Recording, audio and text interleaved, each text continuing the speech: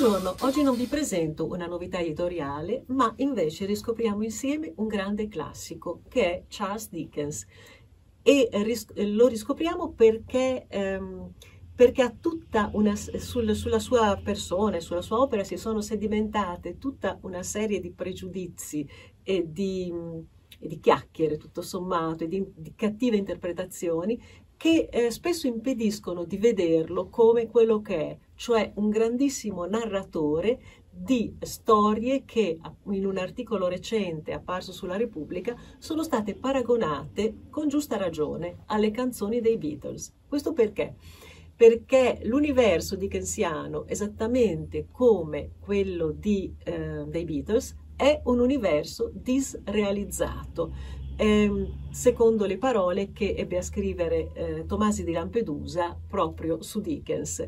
Tomasi di Lampedusa diceva che del mondo di Dickens conosciamo ogni campo, ogni strada, ogni volto, eppure dobbiamo ogni volta dire a noi stessi che non abbiamo mai incontrato alcunché di simile.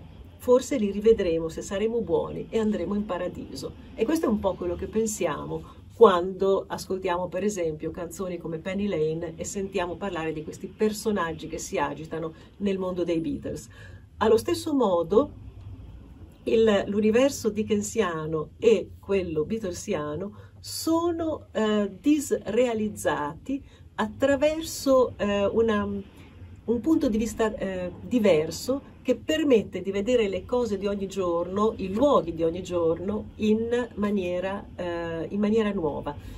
Prendiamo per esempio una canzone come Strawberry Fields Forever di John Lennon, che parla poi in ultima analisi del giardino di un orfanatrofio, quindi un posto squalidissimo, e ne fa un luogo magico, un luogo edenico dove niente è reale e non c'è niente di cui preoccuparsi. E vediamo che Lennon sta usando lo stesso espediente che caratterizza la forma mentis di Dickens. E per capire qual era la forma mentis di Dickens vi lascio con un breve aneddoto capitato veramente all'autore inglese. In una giornata molto uggiosa, piovosa, di quelle che come capitano spesso a Londra e che immalinconiscono enormemente, Dickens entra in un caffè per riscaldarsi e per passare il tempo, e mentre è lì che si annoia, si guarda intorno, vede una scritta sulla porta del caffè. Questa scritta è Murefoc, e lui di fronte a questa scritta, che pensa sia in un linguaggio straniero che non conosce, comincia a immaginarsi una serie di mondi, comincia a immaginarsi un universo orientalista pieno di deserti, cammelli e tutta una storia magica a partire appunto da questa strana parola. Così si sente bene, si riscalda, si rilassa, e quando esce si volta, guarda la porta e vede che sulla porta c'era scritto soltanto Coffee Room. Lui aveva letto Coffee Room al contrario, ma da questa lettura al contrario era partito un mondo. È la stessa storia di Strawberry Fields Forever. Buona lettura e riscoprite Dickens.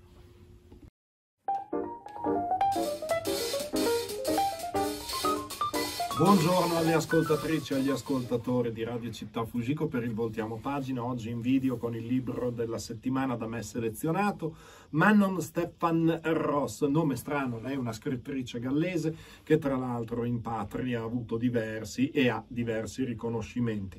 Il libro blu di Nebo, già dal colore che viene citato, riporta alcune citazioni su dei classici gallesi tra il mito e la poesia, il libro rosso e il libro nero, che sono stati dei grandi classici nella letteratura gallese di scrittori sconosciuti, si perdono nella notte dei tempi. Intanto, perché questa citazione? Perché è una ricerca, seppur in ambito completamente diverso e distopico.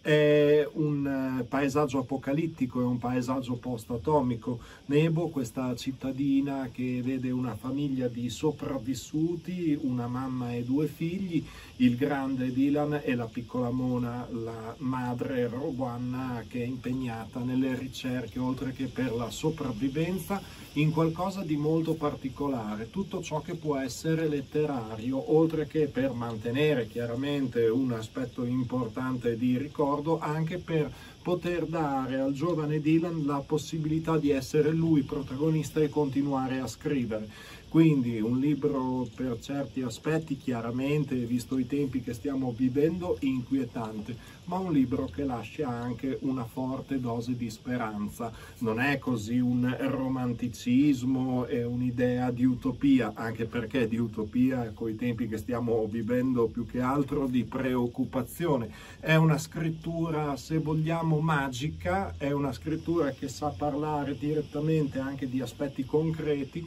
come può essere la sopravvivenza in momenti dove tutto quello che poco prima era una consuetudine, seppur nelle difficoltà, ora è completamente mancante. Ripartire, iniziare nuovamente, continuare scrivendo, ecco, questa è la riflessione che riporta Manon Stefan Ross per le edizioni Neri Pozza nel libro blu di Nebo. È il mio consiglio per la settimana. Buona lettura e buona giornata.